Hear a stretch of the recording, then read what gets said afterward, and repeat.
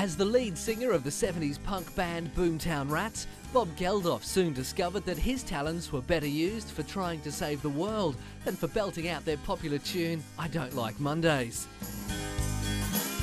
It was in 1984 when Bob watched a documentary on Ethiopian poverty that he was inspired to put together a charity single, Do They Know It's Christmas? It featured a large number of British pop stars performing under the name Band-Aid and became the best-selling single in UK history. He married British TV host Paula Yates in 1986 and had 3 children with her before she left him for rock singer Michael Hutchence.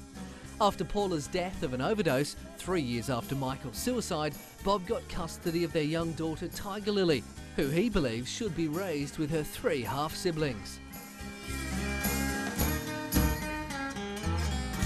In 1985, Bob and singer Midge Ure organised Live Aid, a concert staged simultaneously at Wembley Stadium in London and JFK Stadium in Philadelphia in order to raise money for famine relief in Africa. The 16-hour non-stop music event was watched by 1.5 billion viewers across 100 countries, raising over $100 million. Bob was given an honorary knighthood in 1986 and was nominated for the Nobel Peace Prize.